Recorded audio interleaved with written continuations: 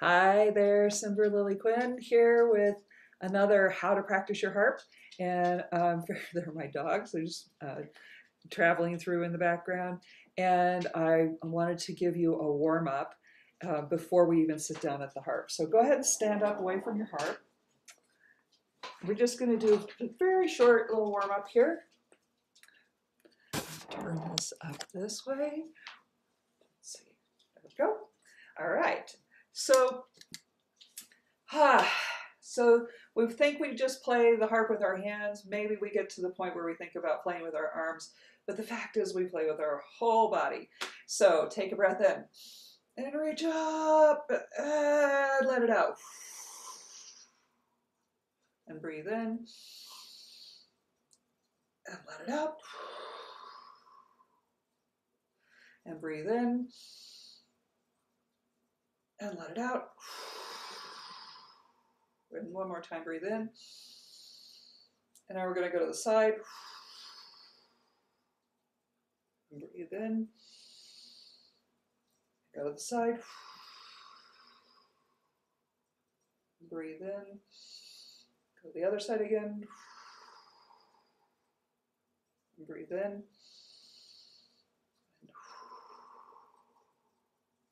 Good. One more time, breathe in. This is you're going to lean back, but keep your neck steady. You're not looking up, you're looking forward and out. Breathe in. And reach over, rounding your back. Not reaching for your toes so much as just rounding your back. Yeah. And then up. Good. Let's just twist. A bit.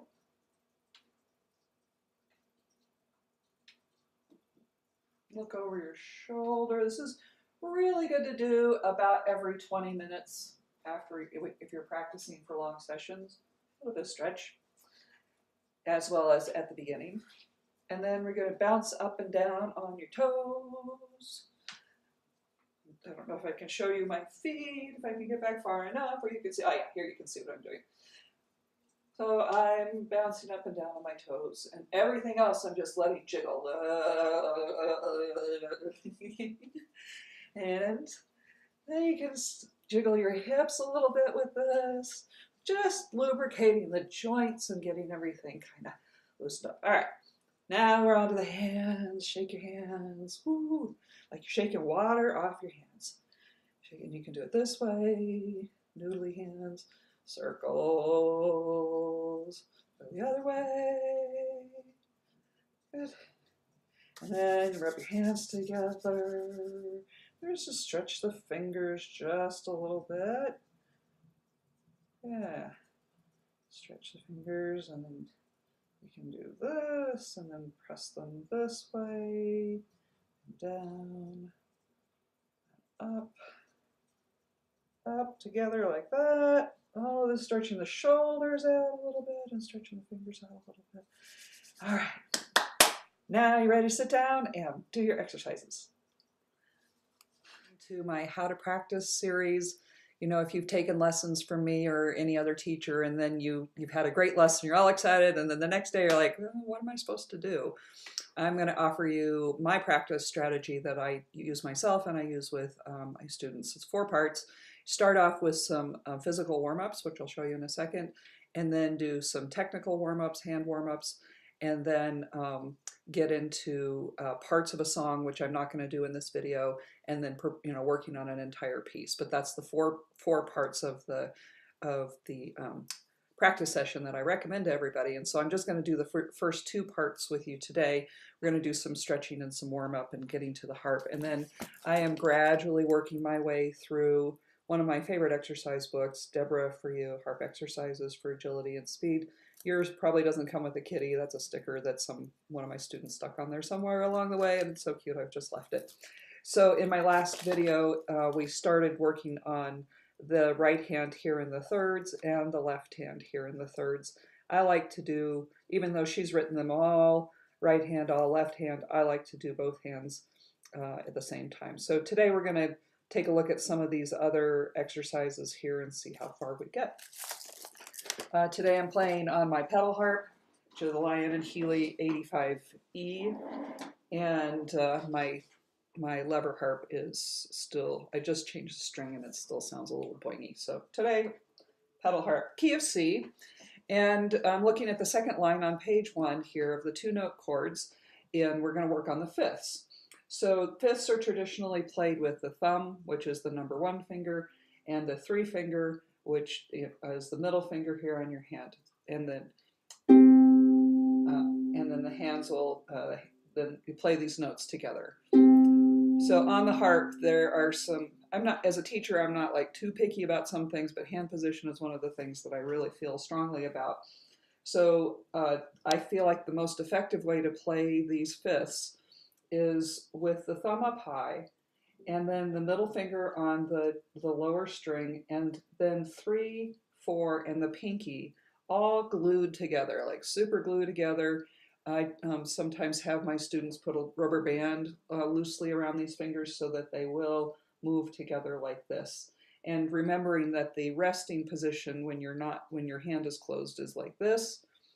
So how do we get from this 3 fingers? This is how a lot of people start, or they'll do this. But if you start from here, getting to here is a really long distance, and you're likely to make some mistake in here.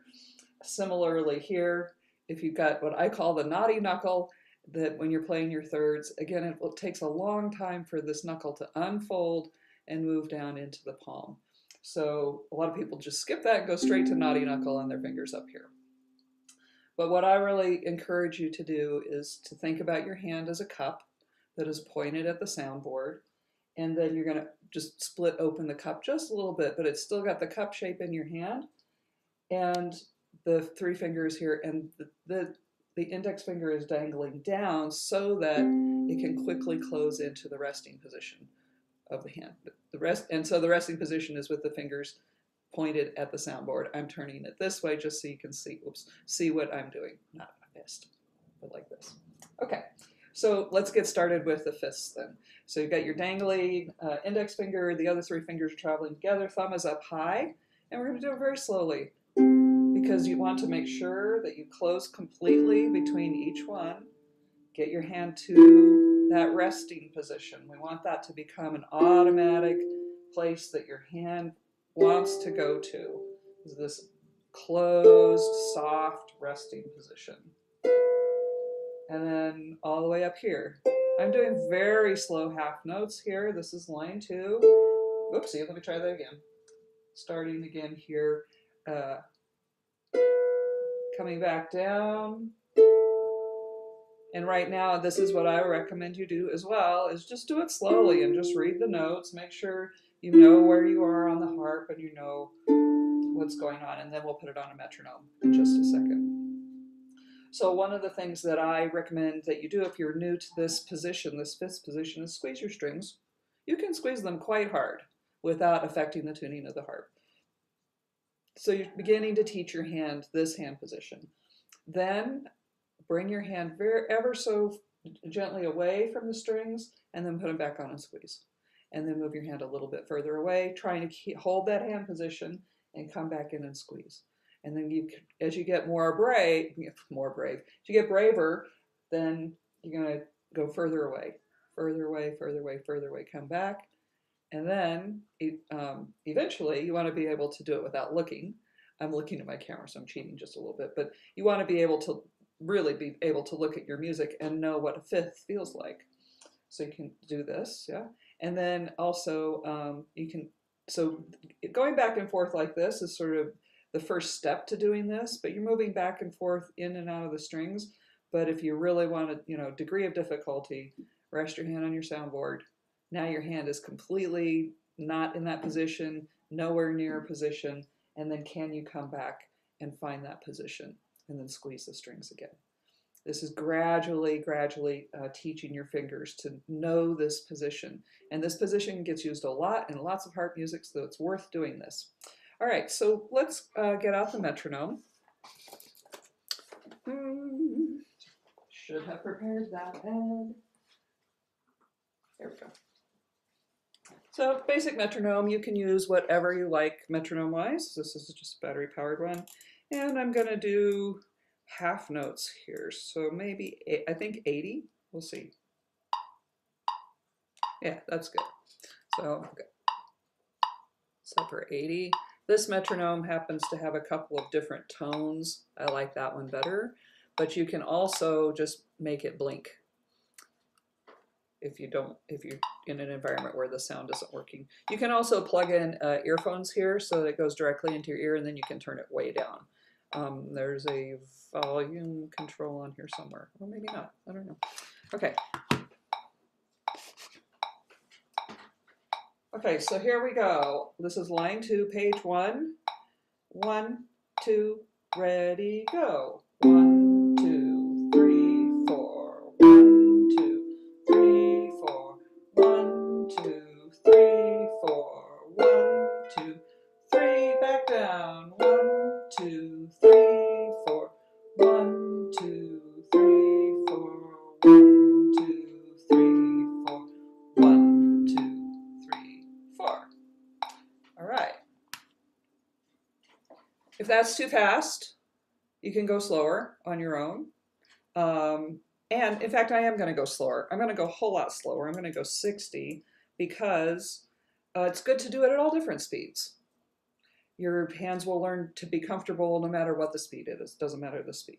So here's 60. Quite a bit slower.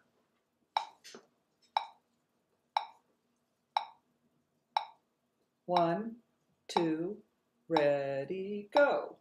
1, 2, 3, 4, 5, 6, 7, 8. 1, 2. Into dancing. 4, 1, 2, 3, 4. 1, 2, 3, 4. 1, 2, 3, 4. 1, 2, 3, 4. 1, 2, 3, 4. Okay, great. So doing it very slowly gives you the opportunity to really think in between the notes and to really study your hands. These exercises that I'm going to do over this series are meant for you to really study your hands, really look at your hands, because the music isn't complicated. Once you learn the pattern, you really don't need to read it anymore, and really look at your hands. These are engineering marvels, especially this. Amazing things we can do with our hands. So I want you to start to become aware of them and to like love them. Okay, so let's take a look down at the bottom of the page here in exercise number 2. The second line of that is the exact same thing with the fifths, but it's going to be with the left hand. So again, just showing you my approach. I'm going to read through this first, not with a metronome, not with any counting or anything in mind, just making sure that I'm able to read it and I know what's going on in the exercise. So this follows the same pattern as an octave lower, and I'm going to, it's harder to see what's happening with my left hand because it's backwards to you, but ideally you're doing the same thing as you're doing with your right hand. Okay, like that. All right, so now let's do it at 60, the slow one, and then we'll do the fast one again. So fingers on the strings, this is the left hand. 1, 2, ready, go. 1, 2, 3, 4. 1, 2, 3, 4. 1, 2, 3, 4. 1, 2, 3, 4. 1, 2, 3, 4. 1, 2, 3, 4. 1, 2, 3, 4. 1, 2, 3, 4. All right, very cool. So now let's do it faster. So I'm going to change my metronome back to 80 because it's good to be able to do these kinds of things at different speeds. And as you get more confident, you can go faster. But always remember to go slower too. Okay, so here's 80. Down here. And take your time getting started. Just because the metronome is running doesn't mean you have to race to start. Just let it run in the background. It's not going to stop till you turn it off. Take a breath. Okay, here we go. 1, 2, ready, go. 1, 2, 3, 4. 1, 2, 3, 4. 1, 2, 3, 4. 1, 2, 3, 4. 1, 2, 3, 4. 1, 2, 3, 4. 1, 2, 3, 4. 1, 2, 3, 4. Okay, that is the fifths. Last thing I'm going to do is we'll do both hands together. I recommend you go a lot slower. Let's start at 60 and see if that's slow enough. I'm going to go even slower, actually. I'm going to go 50. In tempo land, that's called largo. Very slow and relaxed. Okay, so this is not written on page 1. I'm making this up out of this these exercises here. So you're going to place both hands on the fifths, and we're going to play all the way up and all the way down. So here we go. 1, 2, ready, go. 1, 2, 3, 4. 1, 2, 3, 4.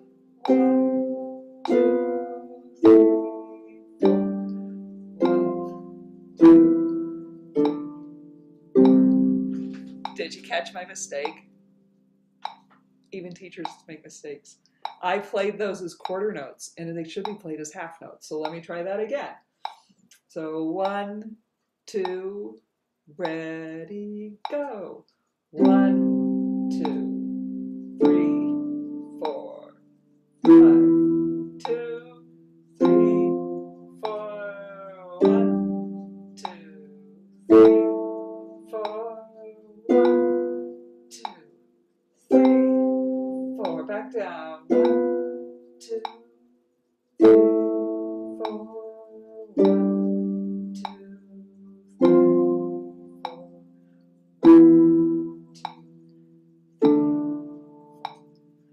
1, 2, 3, 4. I hope that gives you a good workout for the day, and I'm really happy to be here with you. See you at the next series.